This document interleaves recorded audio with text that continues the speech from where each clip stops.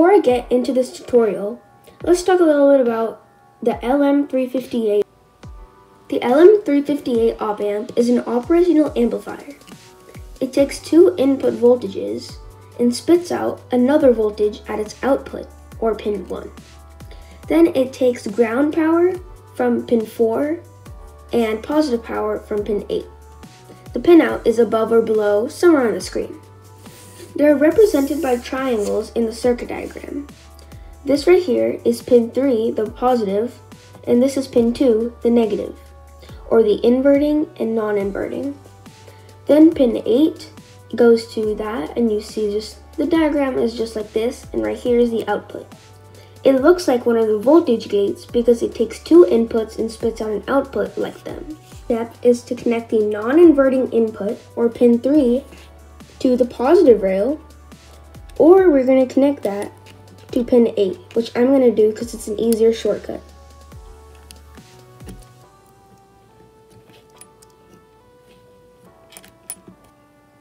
Our next step, according to the circuit diagram, is connecting two 4.7 kilo ohm resistors to form a voltage divider at the inverting input. This voltage divider helps the comparators inside the LM358 Op-Amp determine whether there's light coming or not. So what I mean is that this right here, these little chips have comparators in them, and they tell the difference between the inputs, the inverting and the non-inverting. So then this will help it get a better reading on the LDR. So we take a 4.7 kilo ohm resistor and we place one of them between pin 2 and pin 4 and pin 2 and pin 8. So one will go to the positive rail and one will go to the negative. So pin 2 is right here, and we can just put this to the positive rail or negative rail because it doesn't really matter. And we can do the same thing, but we'll connect it to pin, see here, I placed pin 2 to pin 8, so that's connected to the positive rail. Now our voltage divider right here with the 4.7 kilo ohm resistors is a voltage divider. It takes positive voltage and negative voltage, as you can see right here, through this little loop right here, and it gives off a large voltage at its node right here, which the node travels right here into the inverting input. The output of our LM358 Op-Amp is pin 1. So we take an LED and place its anode or its positive to that output. So the output can get fed into this LED.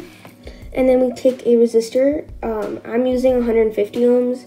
You should be using a higher amount of resistance for 9 volts of battery, because you can use any amount from about 3 volts to around like 30 volts.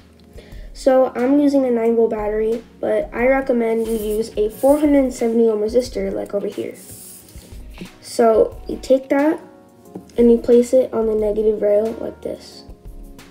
And again, this is a 150 ohm resistor, but I recommend you use a 470. So now our circuit is all complete. So how the circuit works is the LM358 Op-Amp receives two inputs. One is where the 10 kilo ohm resistor is in the LDR at the non-inverting input. And on the inverting input, we have the voltage divider between the 4.7 kilo ohm resistors. So it takes those two inputs and finds the difference between these two voltages. Then when it finds a difference, the amount of light basically changes the voltage or resistance. Because basically, if you have a higher resistance, then the voltage will change. So then it will compare that and give a certain output depending on how much light you give on that. For example, right here, there's barely any light on it. So then it won't give out as high of a voltage output. But now there's so much light on it. So then it'll give a pretty low actually voltage output, and it'll give a high when it senses this right here.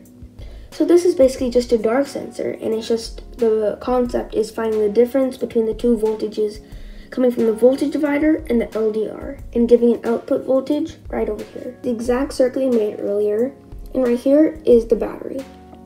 So we connect its perspective rails with its negative to the negative and its positive to the positive. So right here, there's barely any light falling on the LDR. So then the LDR is giving tons and tons of resistance. This op-amp is giving a lot of resistance to this LED, and it's turning off. Now when I go like this and cover all the light on it, then slowly the LED glows. Now when it gets a little bit of light, and it's a little bit like that, it's dim, and as soon as I go like that, it turns very light. And you can see because the resistance is changing. Think about it, if I were to use a 1 mega ohm resistor instead of this 150 ohm resistor, do you think the LED would turn on brightly? No, it would not. That's because there's a lot of resistance falling on it. But right here, it's changing the amount of resistance. Now switch to nighttime so we can see this even better. So as you can see right there, when I go like that, then the light is blocked, so this turns on. Now let's turn off the room light.